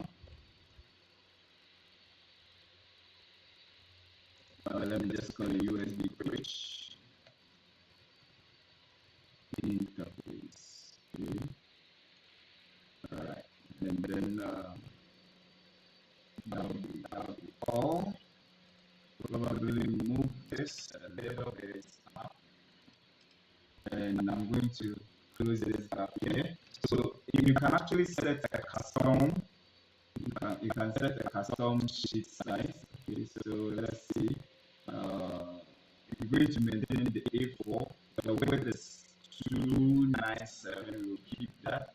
So over here, height 297 mm by, let's try 160 mm. Oops.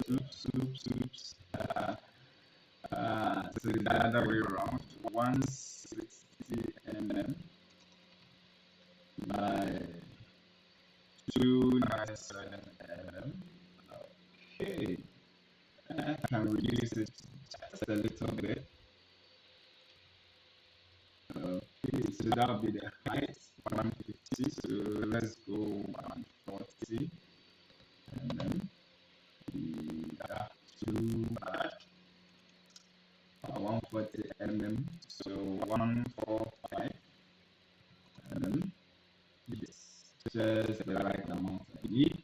And I'll get rid of this, and now I'll execute this. So let's actually even reduce this. Let's do this gap a little bit, this small gap here. Oh, let's just leave it like that. Again, this is not necessary. Just leaving that. Okay, so that is all. We are done. I think, yeah, you guys have done well today. If there is any question, yes, I will be happy to take it. If there is no question, I'm going to put this image on the page. So those who are building along, you can also check it out and then try it. I would use the next minute to upload all the programs, and then you can all the videos. Okay, so yeah, thank you for joining. See you again 9 good hours tomorrow. Please, tomorrow is going to be fantastic. You don't want to miss any of the lectures, because that's where the actual PCB design will be taking place. Okay, so make sure you don't miss anything. All right, it has been a nice ride with you. see you guys tomorrow. Bye bye.